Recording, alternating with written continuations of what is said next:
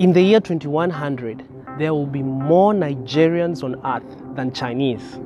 Let that sink in for a moment. The population of Nigeria will soar to almost 800 million people, while that of China will reduce by 48% to only 732 million people. Population statistics experts have predicted that the population of the earth will peak in the year 2064 at around 9.7 billion people globally.